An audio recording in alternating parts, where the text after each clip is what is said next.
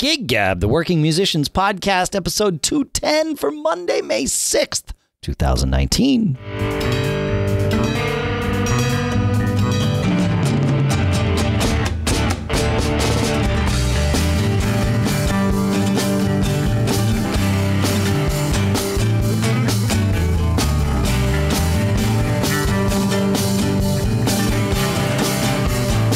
Greetings, folks, and welcome to Gig Gab. You know, the podcast by, for, and about working musicians. Here in Durham, New Hampshire, I'm Dave Hamilton. Here in Los Gatos, California, it's Paul Kent. How are you, Mr. Kent? You doing all right? I'm doing much better, yeah. That's good.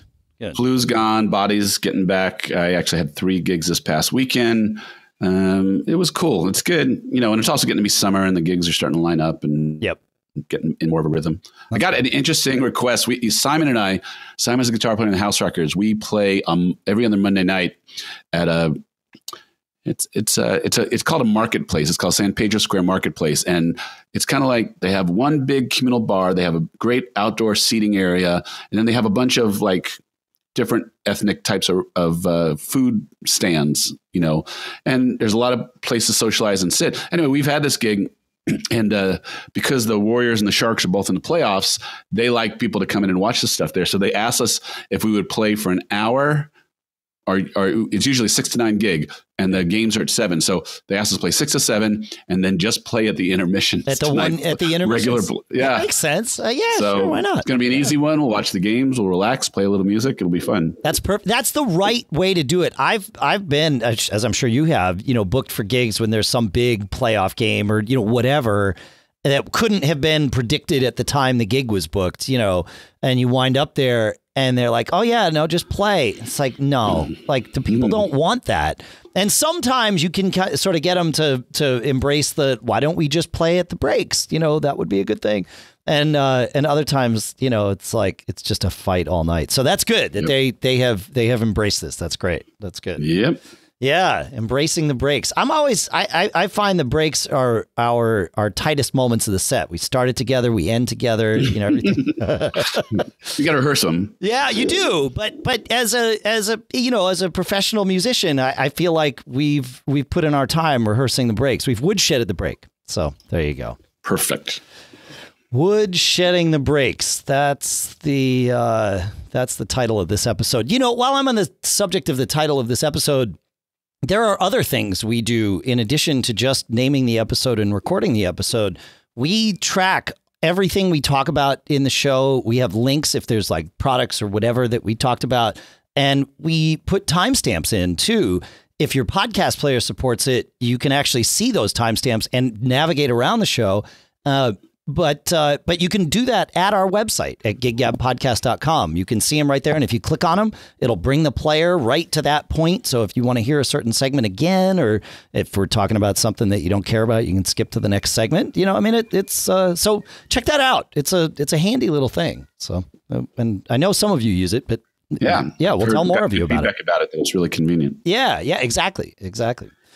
Speaking of which, let me just get this in real quick. My gig on Sunday. So Friday night, I had a coffee house gig. Saturday night, the House Rockers played in a club. And then Sunday, 1 to 4, I played at a winery.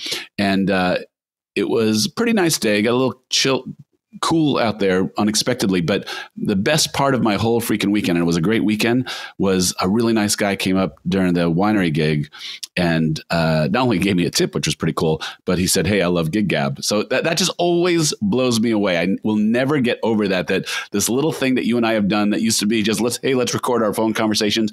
When someone else lets us know, when they send us a note, you know, we get an email, we get a post on the Facebook page or anything, or even better, when someone comes up, I think it is the greatest thing. So I didn't catch the guy's name, but if he's a listener of Gig Gab, he's hearing this. And I just want to thank him so much for just taking a moment to say that he listens, because it is really, it just excites me so much that this thing that we like to do so much, other people get a kick out of. It's true. I've been podcasting 14 years. We've been doing this show 4 years, right? which is a long time in the podcast world. And I still am just as giddy when someone recognizes me for doing this thing as I was at the first time it happened. It does not lose its luster. So please don't feel like it has, feel free to say something. It's not awkward and it's fantastic. So, Yep. Agreed. We would love iTunes reviews too. While we're at it, I will make sure that giggabpodcast.com/iTunes gets you to the closest place that I can get you at iTunes for you to then take the next couple of steps and leave us a review. Not only does it mean a lot, as we just said, but it also helps a lot because those iTunes reviews add up and it does help us rank, and then more people get to listen and we get more feedback and it helps everybody. So yes, it's good. It's good. Cool. So I will giggabpodcast.com/iTunes and I'll make sure that works before the show is published. I had a busy week. I saw a band called Part of Me Dug down at the Stone Church. They're a Fish tribute band, and we just ran down there on Friday night and saw them a little bit. And then Wednesday, I actually did a recording session, and Saturday I had an Uptown gig, and there are many lessons that I learned this week. The first one, and I know this lesson, but the lesson is fake it till you make it, right? And specifically with regards to singing, if you are tentative with your singing, it will never sound good. And sometimes, I've caught myself recently. For whatever reason, I always am more anxious about singing when I'm doing so in Madhouse because I'm performing with some world-class singers that are, these theater folks. And so it's oh crap. In a rock and roll scenario, man, I will belt all day long. I don't care. I do care, but I'm confident, right? I believe that I am confident. Sometimes with Madhouse, I catch myself and it's no, you have to be confident and it will sound better. Trust me. You may not sound as good as that person over there, but if you know that you can sing, just sing. Don't back off. Don't, just dig in and go. That will be the best that it is. You don't want to overdo it, but just without a doubt, confidence. I could talk about this forever because I think I've shared with you, I'm not a singer. And the only reason I sing or became a singer is when I decided to put a band together, I couldn't find someone to front a band in a way that I felt comfortable playing behind. And, I just didn't, connect. There was one guy, but then he moved right after he auditioned for us, but he was really good. But, there was a lot of stuff that was just too silly or too theatrical, and it wasn't the vibe. And so I just was filling in until we could find someone, and I'm still looking, but 20 years later. Hey, but that's what happened to Phil Collins in Genesis, right? When Gabriel left, they brought in people, they auditioned people, and their songs were weird and not necessarily everybody that came in knew their tunes. So Phil would sing the tunes for these people and then they would, would play. And it took them a few months or whatever. And finally they're nobody's doing it as well as Phil is. Why? How do you feel about that, Phil? And so there you go. Yeah, that's how it worked out. Widely regarded as one of the great pop voices that is, right? It is so true. Yeah, they dodged a bullet by potentially missing that opportunity. That's right. Absolutely. Yep. And that's kind of my point to this is my journey as a singer. I'm sure there are a lot of people who can relate to it. And I'm still seeking. I'm still trying to learn. I've spent a lot of time getting formal training. And the things that are interesting about especially singing rock and roll, confidence is a huge part of it. The thing about pitch, pitch is non-negotiable. You have to sing on pitch. Of course. But the thing about pitch is that in general, once you feel a little bit of comfort that you have learned about how your instrument works, pitch will often just about all the time takes care of itself. Pitch doesn't take care of itself when you try too hard. Pitch doesn't take care of itself when you're constantly fiddling with your instrument, searching. When you allow yourself to sound like you and not try to sound like somebody else, when you learn how to breathe, which is the essence of all singing, pitch will take care of itself, and then confidence will get you along. You may not have the greatest tone, and tone is a holy grail that you're out looking for. Yep. But I am, I'm a kid of rock and roll. I love rock and roll. And, you know, the songs that move me, that I bring into the band, that I really love to do, the process of emoting those and connecting with them, performing them, and feeling that thing that I feel when I used to listen to them as a kid, or, you know, in my life, that is a sacred thing, man. That will get you a long way. Again, pitch is non-negotiable, but pitch can take care of itself if you learn mechanics. Yes. Right. And you just have to trust yourself. You do. You know, so at Madhouse, the end of the show, we always invite the crowd down onto the stage, and it just turns into a dance party. And usually we will play the first song of that dance party, and then we'll kind of let the house take over so we can start breaking down our stuff and, you know, get out of there because it's Wednesday. And the last tune of this most recent Madhouse was a tune called Wild Wild West by some rapper or something. And as I dug in and started learning, that's Will Smith, isn't it? Maybe is it? Maybe it is. Yeah. Oh, it could be. Sure, that makes sense. Yeah, I think that's from the movie Wild Wild West. Maybe that's it. So, but what that song actually is Stevie Wonder's "I Wish." Right. Exactly. Okay. So that's exactly it. So as we're doing that, I'm like, oh, well, why don't we just do "I Wish"? Like, we'll just stay in the groove and just circle back to the top, to the head, and you know, we'll sing a verse and a chorus, and maybe another verse and a chorus if we want to keep going, and we'll just stay there. And so, of course, you know, I volunteered to sing the tune. Now, I got lucky because Stevie does that in E flat minor. It turns out the House Rockers do that in D minor. Yes. And I had a vocal chart from when I subbed for you that had it in D minor. And there is a big difference for Dave in singing that song one half step down.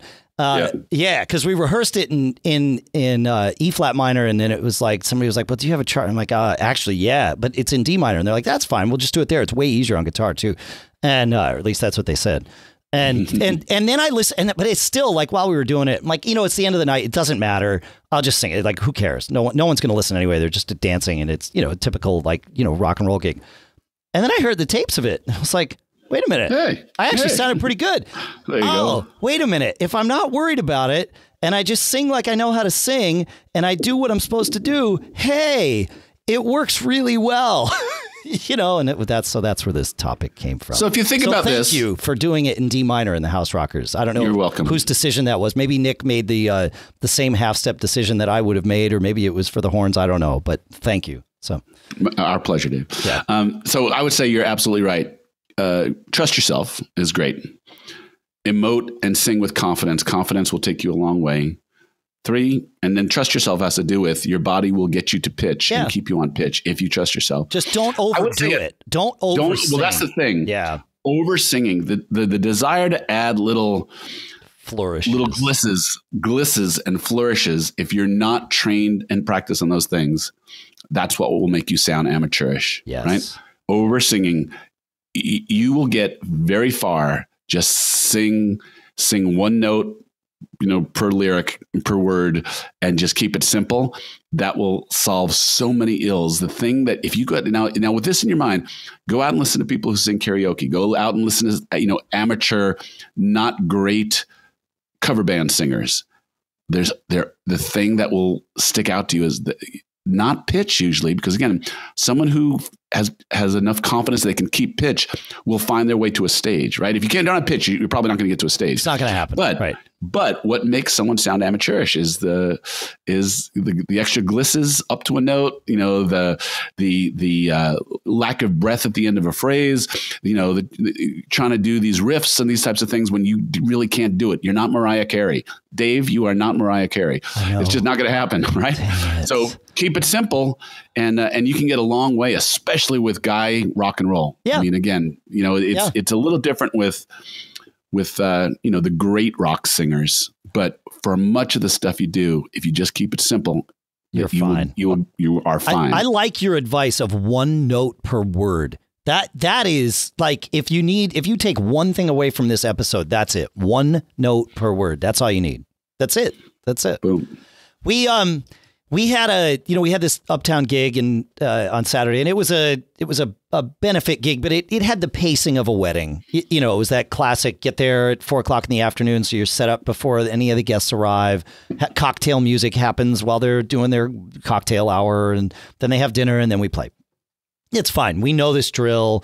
We've played at this club, at this function center many times before. I've actually played there with Fling a few times. It all fine.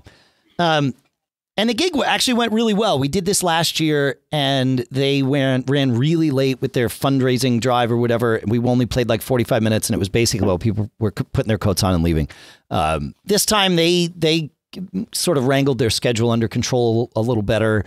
We were supposed to play 2 hours. We might have played an hour and 20 minutes, so like that's pretty good. That's more than we anticipated, and the people were into it, which was great. There were, however, we played a bunch of new songs at the last gig. And they went really well.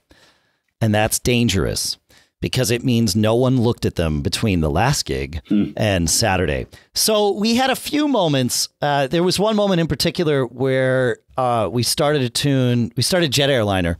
So Marty, I'm gonna hang you out to dry a little bit here, buddy. But trust me, it's all good. We love you. And Marty skipped to starting the third verse. And now it was somewhat serendipitous because, Jet Airliner has that big, long intro that's an entire verse and chorus instrumental. He skipped that, too, and just started singing the verse like right after the, 4 times through the, whatever that thing is, that kind of sort of crossroads intro that Steve Miller did.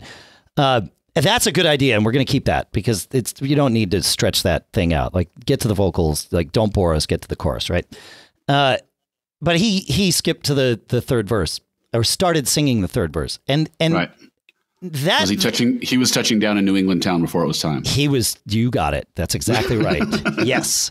And so we all knew what happened. But the question then amongst us that, of course, was non-vocalized was, are we still at the first verse and he's just singing the third verse? Or have we thrown away the first page of this song and we're starting at the top of page 2? What is your personal assumption when that happens? Oh, I don't assume anything. I listen because the reason I bring this up is the concept of right is non-binary when you are on stage performing a song. It is like there is no question in this scenario that there were, 5 of us that were right and 1 that was wrong. However, in the end, it turned out that the one person chose the right path, right? Because he's the one singing the song, so it doesn't matter. He's right. Follow him. And so we did. We didn't play the first half of the song. He realized what happened. He stayed where he was, and we just sang the third verse, the chorus, the fourth verse, and then chorus, ad infinitum on the way out, and we ended the tune. And it was fine because when he went and sang the fourth verse as the, next, so the second sung verse was the fourth verse. It was like, okay, we are at the end of the song. There, like, doesn't matter. The first 2 verses, not tonight, folks, and here we are. But it's that idea of we all know that you're not right, but we're going to make you right anyway, because that's the best thing for all of us in this scenario. And it's that whole, there's no I in team kind of scenario. But I would only interject there that assumptions that the form is still going to be the form, regardless of what lyrics the guy is singing, would probably carry the day in my band most of the time. Like if the guy messes up the lyrics, don't assume that he's lost in the form. Right. He's just going to either sing that same one again or, whatever it's going to be. The form, and especially with us, because we have horn charts, maybe that might be the difference. That's different. We're kind of bound to reading through stuff. And if someone really, a person singing a song, I can't think of a time where a person has bailed on the concept of a form. I can think about brain farts on lyrics. Sure. But something else has to happen, then there's the horn break, then something else has to happen. If something really gets so far down a train wreck that the form has been abandoned by the guy singing the song, that's a pretty rare thing. Yeah, it is a rare thing. But it happened, and I think, I think but it Marty, didn't happen. What's that? It didn't happen. The lyrics he was ready to complete the form. He just put lyrics in the wrong place. Well, maybe, but he didn't. Like, we didn't do 4 verses. We did 2. Oh, okay, got it. That's how what did I'm you saying. How did you figure out which one was going to get left off? Well, he started at verse 3. Oh, you did, and we played verse 3 through to the end.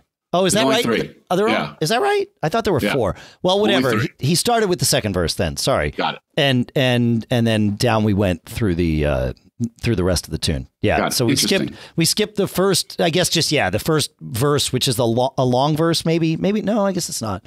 We skipped the first verse and chorus and the little break there. And just, what was the communication to let you know? I mean, if he sang.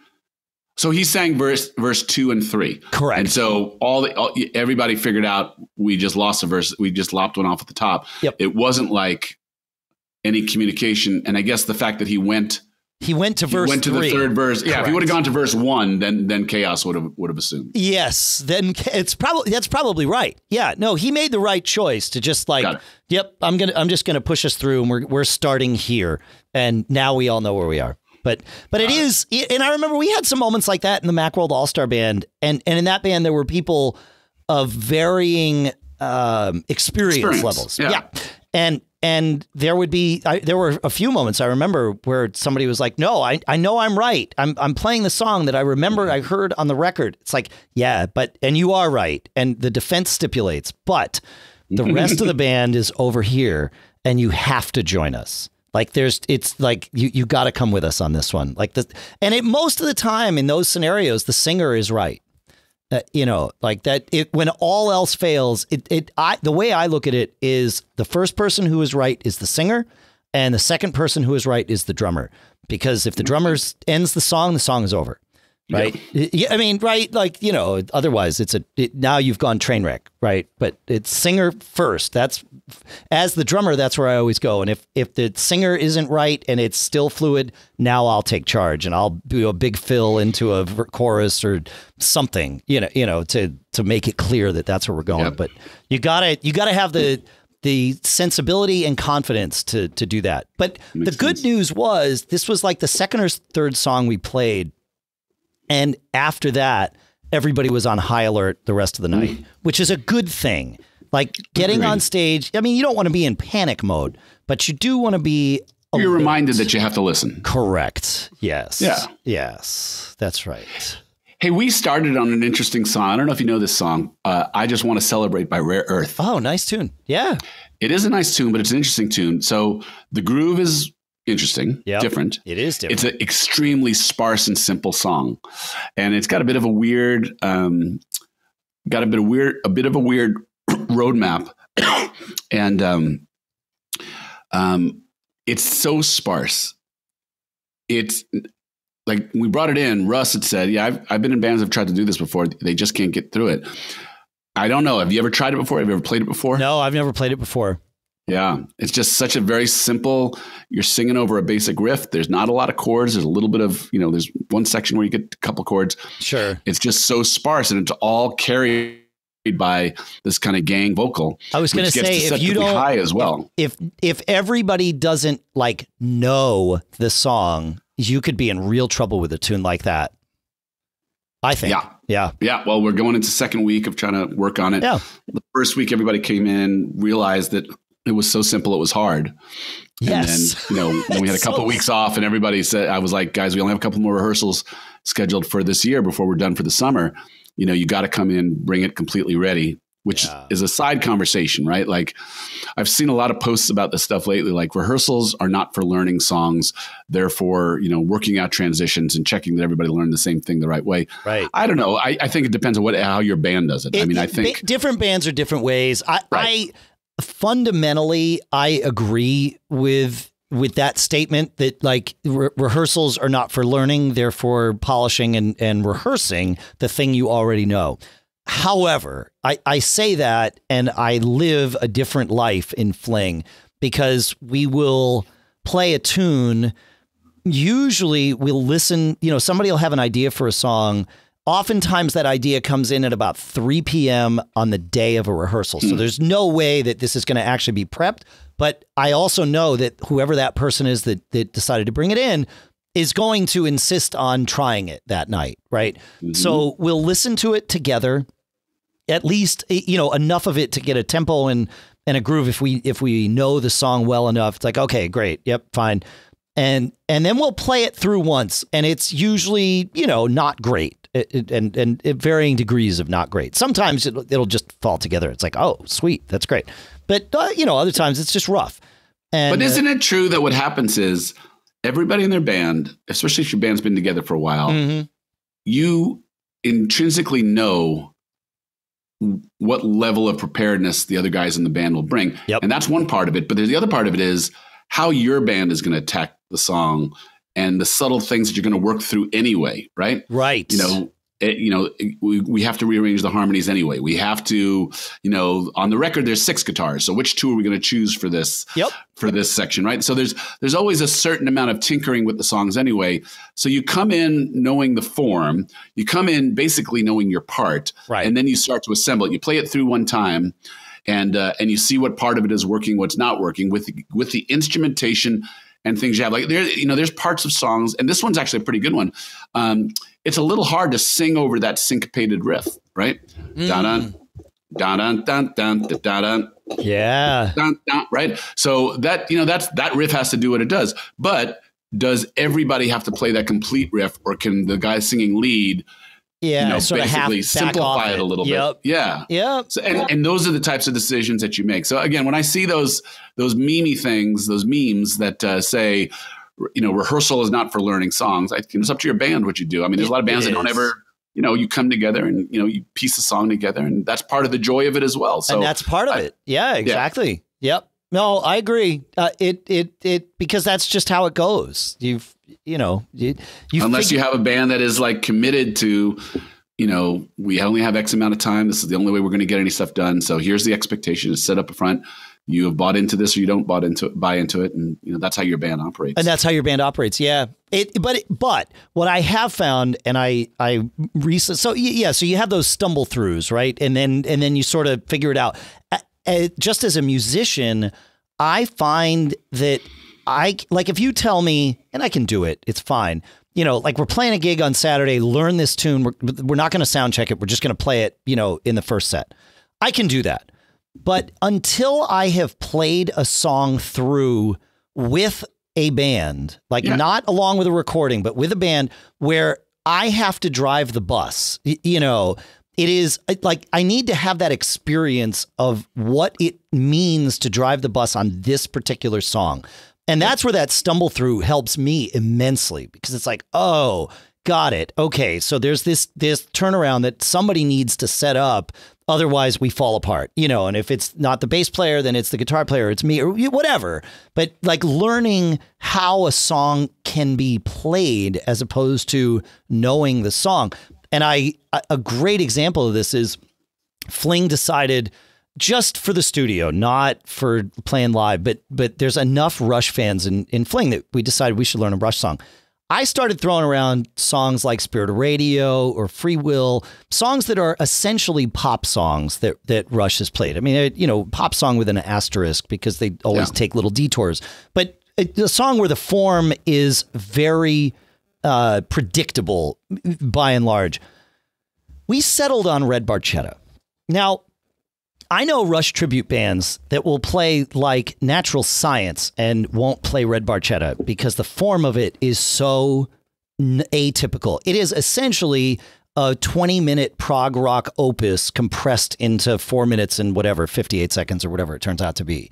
Like there's all these different sections. Sometimes you play a section that you played before, but this time you're playing it in 7/8 instead of 8/8. It's just like weird things. It's a very difficult song. But it's a song I know in my bones, right? I mean, I've been a Rush fan since, I was like 14 or something. And this song was one of the very first Rush songs I ever heard. And I've played it along with the record on my drums. That is very different than driving a band through this tune. And the first time we played it, I was lost. I had no idea where we went. So I had to go back through the chart and write in little notes like, oh, play this drum part here, play this fill. Like I know all these things, but I don't know them in order. You know, I know them based on. Sometimes you don't know things the way you think you know things. The way you think you know them. Yeah, like and another thing is when you play it in a different context. Yes. Yeah, I was just going to say that there may be just a subtle 1 note, 2 note, emphasis, not even a riff, just, something that pops out that your brain is connected to, what you're supposed to do next. And that's what I'm saying. When your guy didn't emphasize it quite as much, but it's what triggered you to get to the next section of the song. That's why you got to run through stuff. That's why you got to, yeah. And it's been I would bet this also, any band that's worth its salt knows what type of song you can tell your band, learn this and we'll run it and sound check and then we'll give it a go. Yes. Like, there is a lot of music that you can do that with. Totally. Rush is never going to live in that category. But, everyone knows what. Like Spirit of Radio is a song that I have played live and never rehearsed. We've played it live in Chafed. Now, Chafed hasn't played in a number of years, but Maddie, the guitar player, Steve, the bass player, and I all grew up as like crazy Rush fans. We never played in a band together where we played a Rush tune.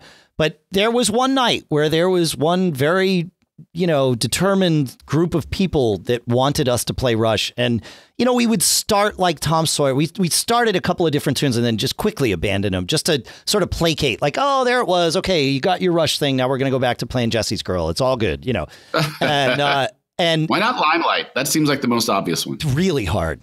Really hard. Yeah, it's because it's got those weird turnarounds and stuff. It's a very difficult song to play. Yep. But that's the thing is like you don't know until you like start to dissect them. And so at one of those moments, the guys just kept at it. And so Maddie started Spirit of Radio and Steve and I looked at each other and counted in and hit like every syncopated break, through the intro. And then suddenly we're in the tune. Wow. And it's like, okay, we've made it through the hard part. Like the rest of this song's really easy. And between Steve and I, we were able to kind of sort of sing it and we made it all the way through to the end. And then the next gig, somebody requested Rush and it was like, sure. Got that. Got that. Yeah. But I agree with you most of the time. And when we did that Queen Madhouse, I sat the band down and I said, okay, here's the thing. We all know these songs from the radio. And that means that each of us are going to be relied upon by the rest to play those cue lines that tell us what we're supposed to play next. And if the cue line is missing, we're going to be a little lost. And if all the cue lines are missing, we're going to be really lost. So even if you get lost and flub something, do not abandon ship. Come back, keep playing, because chances are someone else needs to hear what you're about to play in order for them to play the thing they're about to play that cues you to play the thing you're supposed to play. Like it's this interlocked thing, and we are a codependent relationship. We have not had enough rehearsal on this. Everybody just needs to do their part no matter what. And we got through it. Everybody, like we all had our moments, of course. But, there was enough reminders, hints throughout that just got us through to the end. But it's interesting. Speaking of reminders, the place where we do Madhouse, the Seacoast Rep Theater, is doing Steel Magnolias. I don't know. I don't think it's a musical. In fact, I'm certain it's not. It's a play, but there is music being played. I guess it happens inside a hair salon or something. And they needed songs to be played on a radio in there that they turn on and off. As part of music licensing, you cannot just take a pre-recorded song and play it in a theater show on like the recording of the original artist doing that song. You can't play that without getting the rights specifically for that purpose. It's not like playing it in a club where you can just pay your, BMI or ASCAP rights or whatever. But what you can do is play someone else's recording of that song if you have the rights from the person that recorded it. So we were asked to go and record, 15 songs so that they could be played in the show. And the directors, producers of Madhouse said, yeah, just get together in one night and play 15 songs. And it's like, record 15 songs in like 4 hours? Like, what? That's crazy.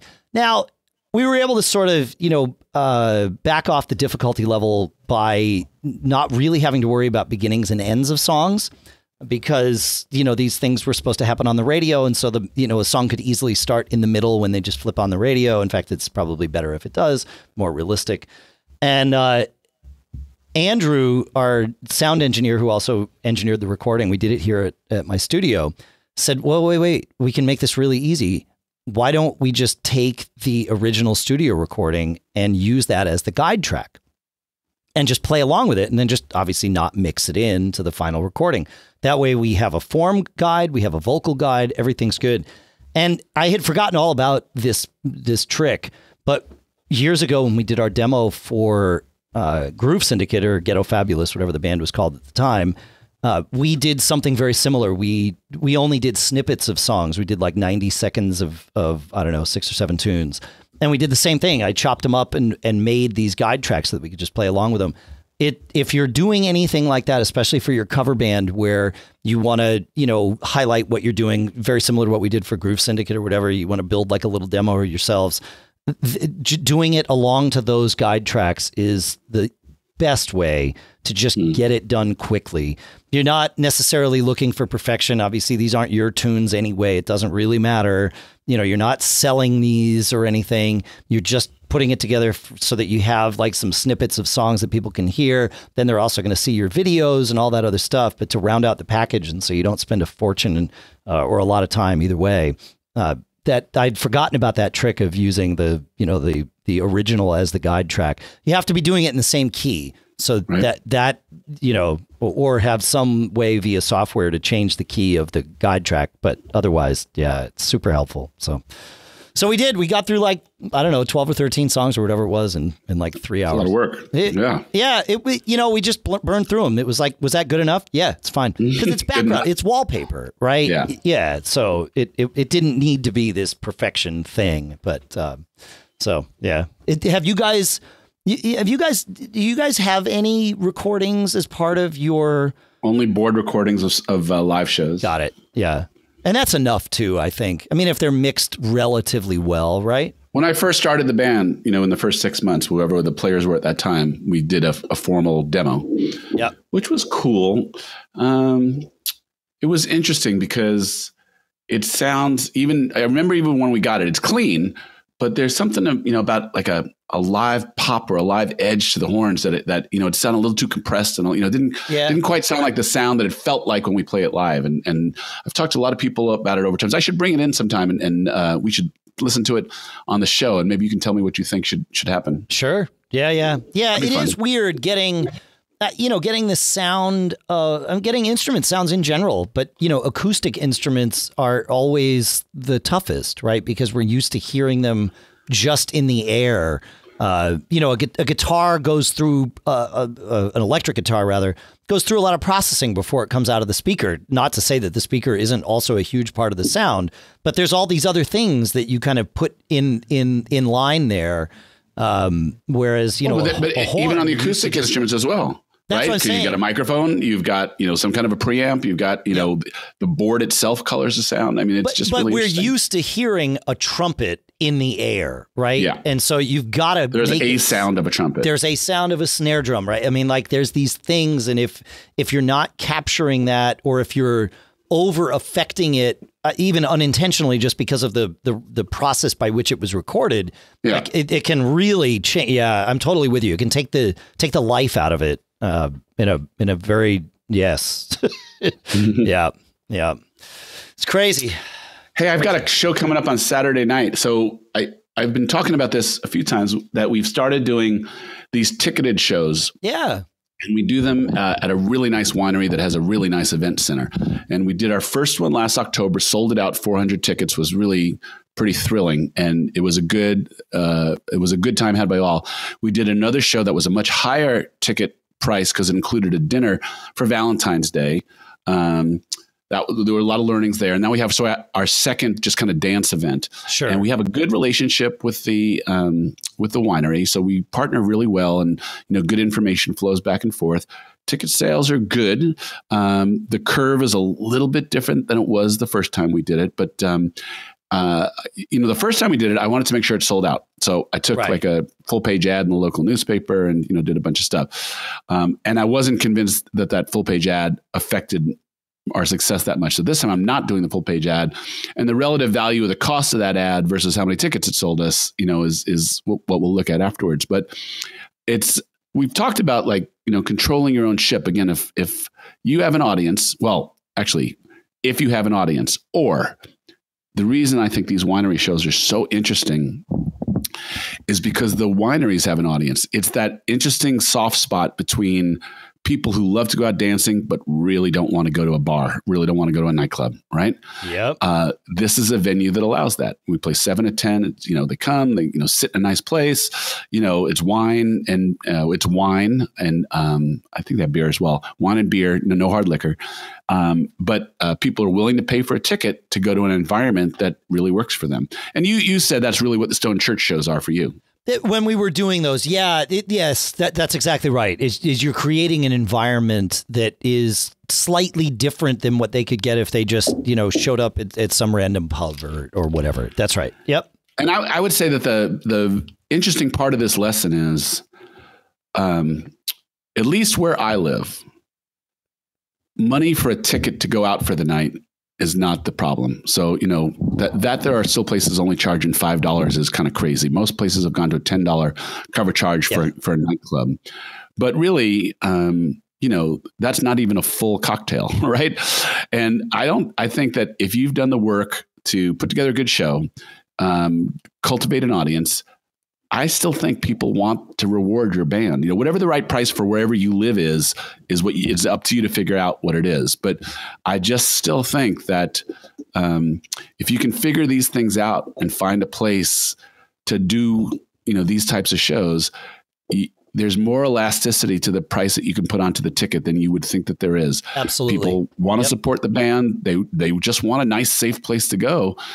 For us, there's a zillion wineries around here, so it makes sense. They don't all have built-in wine club member audiences, so that's part of it. So, one thing that I've drawn is that here, wineries and their wine clubs, people use those wineries almost like their personal country club, right? Yes. They spend a lot of time there. Right. They go there on the weekends. They hang out. That's a large part of their social. Wineries, especially the medium to larger ones, have a very vibrant social schedule. Lots of tastings, dinners. The wineries. If you think about where we are, the wineries are a little bit out of the way of the city, and so there's not a ton to do. I mean, there are downtowns to the little towns that are out there in the wine country, but as far as like big, exciting, fun, vibrant things to do, we've really hit onto something. I'm really happy with it. I mean, I think we're going to do great on the tickets again. Yeah. But the point of all this is that if you want to add to your band's mix of financial options, learning how to do this is a pretty smart thing. Yeah. And again, to your point, the price that you can charge, I mean, there is a level at which you are gouging people. There's also a level at which people think you are gouging them. And those two might be the same and they might be a little bit different, but you'll find that out very quickly. Very quickly. Right? Yeah. And as long as you sort of approach it the right way with your audience, they will tell you, either explicitly or implicitly where that number is. And yeah, you can raise it up. It doesn't have to be, like you said, $5 or $10 is probably too low. 25 might be too high if you're not providing something in addition to just you. Right. But maybe it's not. Depends on your area. Well, it depends where you are. Yeah. Right? Like I said, so our fee for this upcoming event is at this nice winery is $22 for the wine club members, $25 for non-wine club members. Yeah. And we're doing great on both of them. And there's 30 at the door. So I really, that's to try and get people to buy it in advance. Yeah, of course. But, last time we sold about 15% of the total tickets at the door. And the reason is here, I live in a pretty affluent area. Right. It's not the money, right? It's the environment. That's what it is here. Now, if you live, in some area where, it's harder to put together a vibrant, safe, conducive venue, then you got to figure out what the value of that is. And, but all those things kind of go into the mix of what you can figure out. I mean, for us, I don't know that we could get really much more than that for what we're doing without adding something else. Yeah. Okay, but when we were talking about those tribute shows, because so me and Mary Ellen and Steve, we've talked about this, like, the metric is, a a martini costs 12 to 14 bucks in most places around here. And in a nice place, it's 16 to 18 bucks, right? Is your band providing 2 to 4 hours of entertainment worth more than one martini? Yes. That's a great way to do this. Yeah, because I was just doing it based on my gut feel for this area, right? I think there is no difference between a $5, $10, or $20 cover here. Like if people want to come out and see you and you're providing the right thing, they will be there for that. Here, I feel like, and I could be wrong, but I don't think I am. We've kind of tested this a little bit. I think that to jump from 20 to 25 here is sort of the break point. Where you are, it seems to be above 30, right? And then that's fine. You figure that out. But to use your Martini metric, that's great, right? Like you should be charging more than one drink worth, for your band. Otherwise, because people are going to come and buy a couple of those anyway. So that sets the bar for you already. You just use that. So find out what a martini is and charge more than that. Martini Metric. That's the Martini Metric. Maybe that is the title of the show. I like that. Yeah, that's a better title, isn't it? Kind of rolls off your tongue. Yeah, no, you're totally right. Yep, it's the Martini Metric. I like it. While we're on this subject, we have all experienced clubs that have built-in audiences, and we have experienced clubs that rely solely on whatever their entertainment is for the night to fill the place. And I have played in bands, where I can fill places like that, like no problem.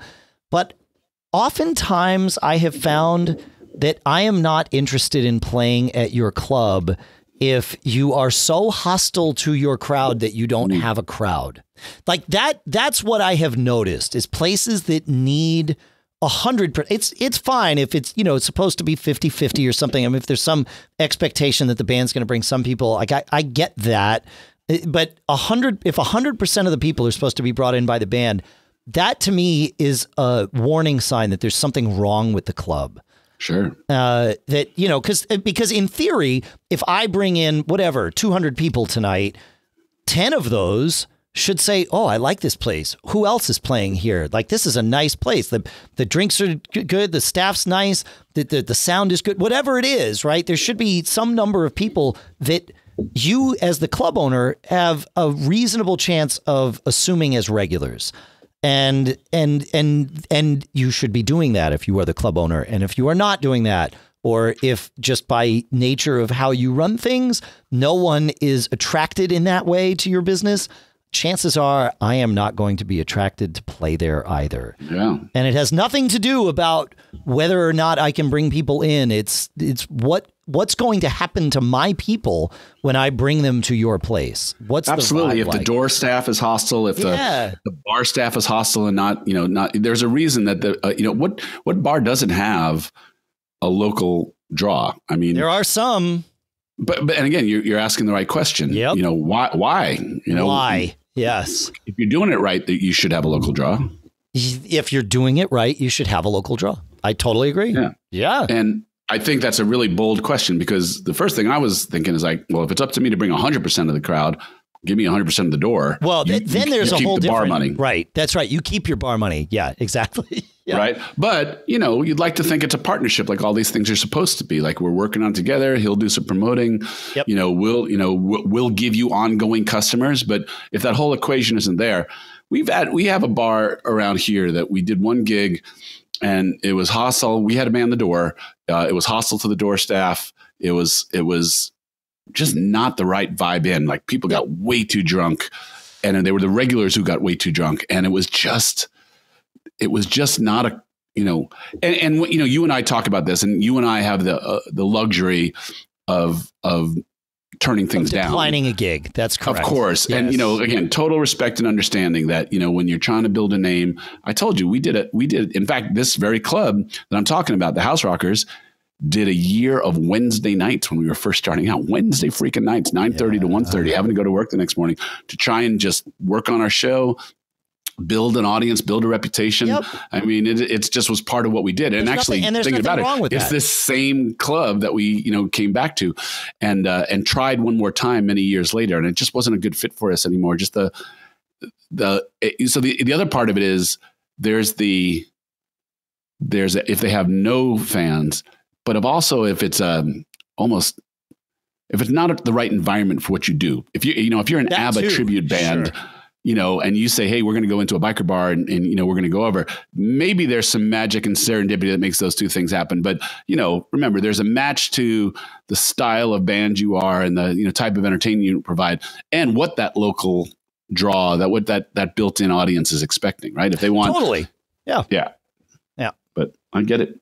Yeah, we've had some experience with clubs that, we've played and then things change there. And it's like you can see the local crowd dwindling at this one place. And it's like, oh, okay. Nope. Not interested in playing that game. Nope. And it's sad, and I've seen like online commentary too about, oh yeah, it's weird there.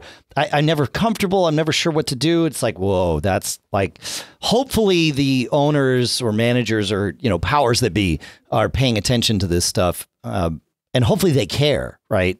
But I also get it. Right. It's a tough business running a nightclub. Yeah. The successful ones that I've talked to, and I there's one example in particular, but it's true of all the successful ones that I've played at. But this guy that runs the club we play down on Hampton Beach that I've been playing for 14 years since I've been here, he owns the club, he owns the hotel, he owns the whole building, and he built a hotel upstairs. There's a restaurant there and, all kinds of stuff. But, I watch how much alcohol they sell, like while we're playing, because, you can kind of see the bar and you see how the drinks are flowing. And I've talked to him like, man, you must make a ton of money off alcohol. He says, we do okay. He says, but I sell food.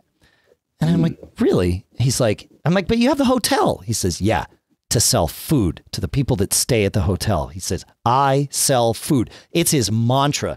And this dude, his club is only open maybe 5 months out of the year. And he spends his winters in Florida playing golf. He only plays on days that end in Y, to be fair. But yeah, yep. And he's been very successful. And again, other club owners that I've worked with, that own it, not just like a bar, but if there's a restaurant there too, the successful ones know that their business is selling food. Interesting. It's really interesting. And maybe I thought booze was the easiest thing, the highest margin thing. I did too. And every one of them I've asked, after this one guy told me, no, Dave, I sell food. I'm like, Jim, I got you. I hear you. And then I've kind of asked around with other people that that you can tell are, long-term and have had some success. It's like, so if you had to take one thing away, booze or food, what would it be? They're like, oh no, food stays. That's where the money's made. It's like, really? Interesting. I never would have thought that. But again, it's just, you learn these things about, this business that you're not in, but you're involved in. And then you have an easier time sort of sussing out, do I want to get, involved with that particular instance of this other business? Yeah. Okay. That sounds good. Or, no, you know what? Maybe not tonight. Thanks though. Yep. So thinking about that, I just wanted to share that we played Saturday night with a club date. The band played great and it was fun, but it was a really smaller than usual crowd at our regular club. Sure. And the deal was there was a full day wine walk in the town during the day. So people were kind of day drinking all day. Yep. Then the Warriors were on, then the Sharks were on. And so, it was just not a going out night, even though it was a beautiful spring afternoon. Sure. But I was reminded that, stay humble, my friends, because, as great as you think you are and as great as you think your draw is, you're only as good as your last one, right? Yes. Got to go back to the drawing board, promote, do what you do to keep your machine moving forward. It's true. And I will say this, and this is not just about bands, but I've certainly proven it to myself with bands. I've proven it to myself in many businesses. In fact, we were sort of having this conversation in a completely unrelated way before we did the show today. If you have built your band up to a level where you're experiencing some success and then you stop doing some of those things and it fades off a little bit, you can put the work in again and build it back up. Like this is not an impossibility. There's not just one round. You get many, and you can do it again. You just have to do it again. You got to put the work in. Yep. You have to put the work in every single time. You got to stay hungry. Yeah, you got to stay hungry. Yeah, that's really, it's not just stay humble. It's stay humble and hungry. Yeah. Yeah. All right. Well, we've had, we'll leave it with the Martini Metric because I like that the best. But we've had a good band name too, isn't it? Oh, that it is. Oh, yeah. Yeah. I like my gift to you people out there. Well, with gifts like that, I think we need to, that's a perfect note to end it upon here. So thank you so much for listening, folks. Thank you for, come check out, go to giggabpodcast.com and check out the show notes that we build with the chapters and everything and give us feedback on that and everything else. We are happy to iterate this based on, what you suggest that fits with what we do. We're here for you. It's a two-way street. It's not a two-way street. It's just we're all in the same club together. So it's all fine. It's good. And we got to talk about the Martini Metric somewhere. So I think that's here. It's a safe place. We can talk about Martini Metrics. Look how safe we are here. It's so safe. So safe. Thanks, Dave. Thanks, Paul. Hey, now that you're feeling better, I just want to make sure you remember that ever important advice, which is... What would that be, brother? Always be performing. Duly noted.